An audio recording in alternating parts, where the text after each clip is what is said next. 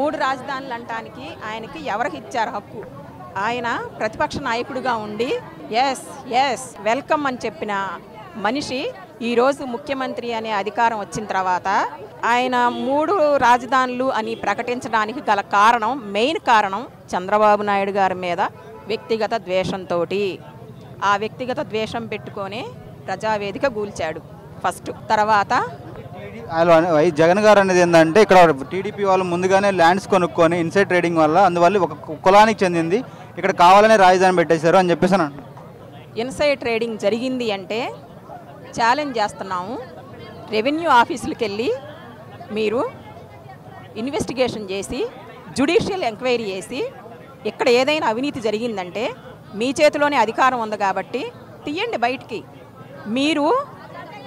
మీరు వైజాగ్లో కొన్నారని ఈ ప్రతిపక్షం కూడా చేస్తుంది, ఆరోపణలు చేస్తుంది. అలాంటప్పుడు అక్కడ కూడా తీయండి. అక్కడ ఇన్సైడ్ ట్రేడింగ్ జరుగుతుంది అంటున్నారు, ఇక్కడ జరుగుతుంది అంటున్నారు. తీయండి. రెండు ఇన్సైడ్ ట్రేడింగ్ జరిగిన వాటిని మీరు అవినీతిని బయటికి తీసి ఆ ప్రజాధనాన్ని ప్రజలకు వినియోగించండి దాన్ని. అంతేగాని ఇన్సైడ్ ట్రేడింగ్ జరిగిందని వాళ్ళ మీద మీరు ఆరోపణలు చేయటం, వీళ్ళ మీద వాళ్ళ ఆరోపణలు చేయటం, ఎవరు నష్టపోతున్నారు? ప్రజలు నష్టపోతున్నారు. ఇక్కడ ఉద్యమం జరగట్లేదు, ఇక్కడ ధర్నాలు గిర్నాలు అంతా ఒక పెయిడ్ ఆర్టిస్టులు చేస్తున్నారని చెప్పేసి ఇక్కడ లోకల్ ఎమ్మెల్యేలు అంటున్నారు. దాని గురించి మీరు ఏమంటారు? పెయిడ్ ఆర్టిస్టులు మేం కాదయ్యా, ఒక్కటే చెప్పదలుచుకున్నాను.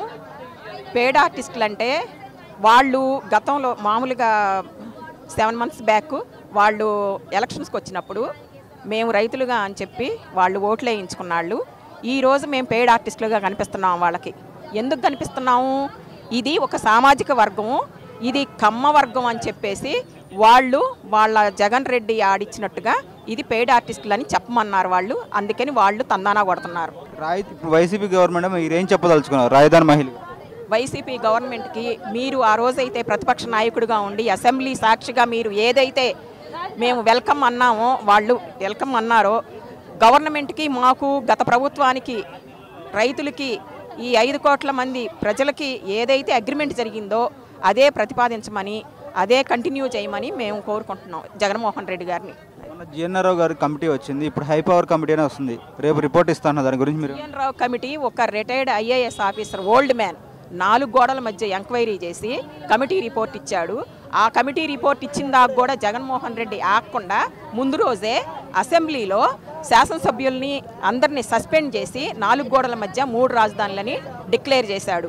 అయితే ఇక్కడ లెజిస్లేటివ్ క్యాపిటల్ అంటాడు, కర్నూలు జ్యుడిషియల్ క్యాపిటల్ అంటాడు, వైజాగ్ ఎగ్జిక్యూటివ్ క్యాపిటల్ అంటాడు.